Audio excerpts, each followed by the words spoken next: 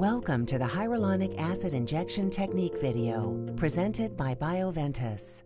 This video is intended as education for healthcare providers preparing to inject hyaluronic acid, HA, for the treatment of mild to moderate osteoarthritis of the knee.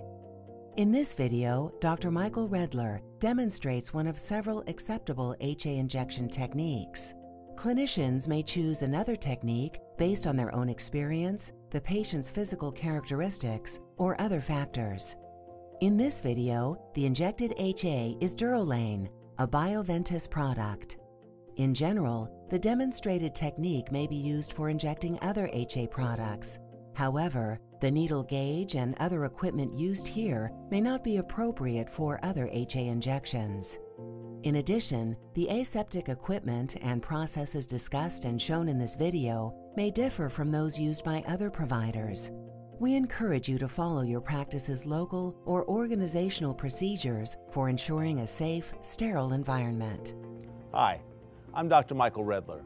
We'd like to share with you today an easy, reproducible technique for doing viscose supplementation injections in the knee. We know that viscose supplementation injections are very well tolerated as long as the medication is inside the knee. We like to use a superolateral portal for replacement of the needle. This avoids the fat pad and is the most accurate, comfortable way of doing the injection. We use a 3 cc syringe with a 22 gauge needle, and we draw up a cc and a half of air. We then start the injection. If the needle tip is up against the fat, the fascia, the muscle, or the capsule, there's resistance. Once the needle tip is inside the knee, there is no resistance. We then use a hemostat to hold the hub of the needle, remove the 3 cc syringe, and then inject the Durolane. Let me show you how we do the technique. We like to have the patient in the supine position on the exam table. We like the patella pointing up towards the ceiling. We then palpate an area just in the suprapatellar region where there's a soft spot, which will be the point of our entry. Once we have identified that, we'll prep with betadine twice. The betadine swirl becomes a target for where we're going to inject the needle.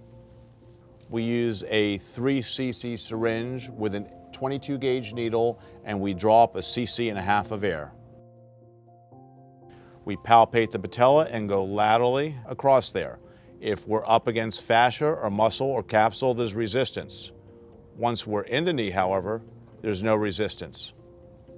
We then use a hemostat to hold the hub of the needle, remove the 3 cc syringe, and then inject the Durolane.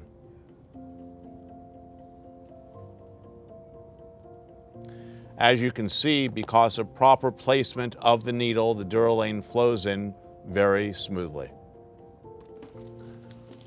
We cleanse the area with an alcohol wipe and then place a Band-Aid over the injection site. If desired, ultrasound can be used to help ensure placement.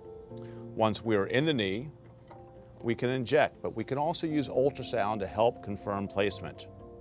And what you can see with the syringe needle there is the cortex of the femur, the patella, and the suprapatellar region. You can actually see now the medication filling up that suprapatellar region, and it demonstrates its radiopaque or lucent position on the ultrasound. This injection is easy and very well tolerated. We find the injection using this technique so comfortable that we don't need to use local anesthetic. We tell patients, just go about your business the rest of the day. If you're having any discomfort, you can ice it and use some over-the-counter medication. We also let patients know, don't expect to see any big difference for a couple of weeks. Thanks so much for letting us share this technique with you today.